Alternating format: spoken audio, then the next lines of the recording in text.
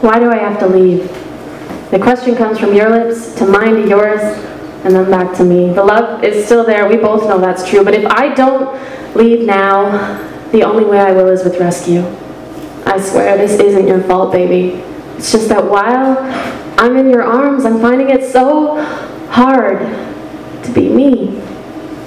I swear it isn't you. You haven't changed since that first day I heard you say my name at that crowded party in that noisy room. Your eyes met mine, and that was the beginning of me and you. Similarly, when I landed on her shores, desperately crawling on all fours into the strength of her embrace, the crashing of her waves, lapping at my feet, I rose to meet you, Halifax.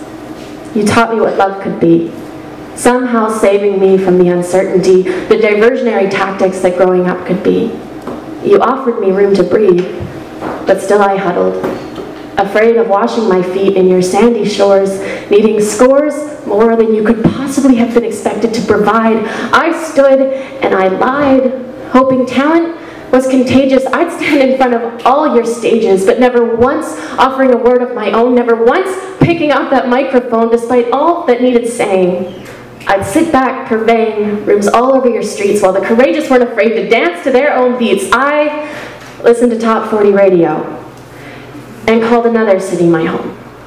Even though we both knew it was a lie, even though we both knew I could have died or never woken up, you claimed me and offered me your cup on my thirstiest day. You satiated that thirst and wiped my tears away, saying, "It's okay, you'll be ready someday." For your heart to spill the words that she can't contain for the life of her. You both claimed me. I lost my virginity to you in more ways than one, and when I said I was done, you let me go. Stronger than me, you always were, I know. Leaving the known of your grasp, I thought I'd find the strength I'd been seeking, but instead found my way into the arms of that beautiful man. Both of your loves unconditional, neither of you having a superficial bone in your body. You'd stand in front, beside, or behind me, wherever I needed you to be. But it turned out that I needed to be free, to learn to stand on my own 2 feet, answering only to me and my life, not ready to be any man's wife, nor any city's groupie. You both claimed me when I needed to be nursed back to health, and I won't ever be able to thank you enough for understanding. I had to be by myself. Thanks. Wow.